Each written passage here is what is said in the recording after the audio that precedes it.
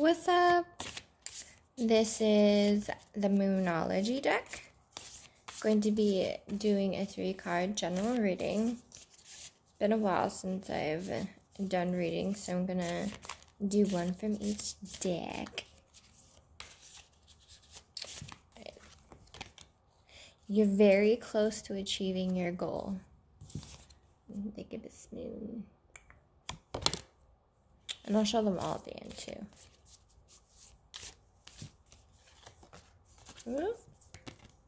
Don't let your past hold you back. So y'all might have fucked up in the past, huh? It's okay, we all do it. We was kids. I know I talk hood. I grew up in the hood.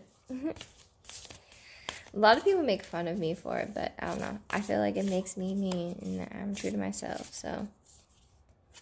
South Node, which is also kind of a bad thing too for the don't let your past hold you back. Meditate and contemplate. All right, so yeah, you really gotta, I mean, do you really want what you think you want? Do you? Because we think we do, but we really, like, there's better out there for us. We're gonna get what we want, but I feel like maybe you should let the what you want to manifest go, and like let the universe like guide you to something better. That's what I'm getting because of this card right here. Don't let your past hold you back in the South Node. So I feel like maybe you should go after something bigger and better.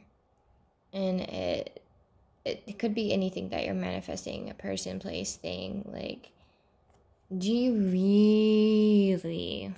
Because I feel like what you're trying to manifest isn't like the best case scenario for you. And like an affirmation that I say a lot is everything always happens for me, best case scenario, and I just let it go.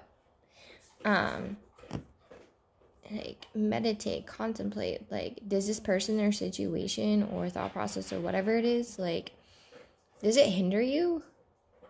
Like, you feel accomplished because, yeah, you've manifested it, but you keep on hurting yourself every time you manifest this, and you know it, yet, and, like, it brings you down once you have it. Like, this is usually a guy for me. And I need to, like, let that go. But, like, seriously.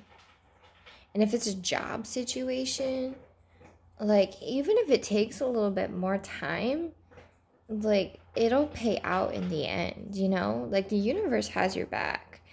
Definitely put out the affirmation every day. This is for anyone and everyone. Everything always happens to me, best case scenario.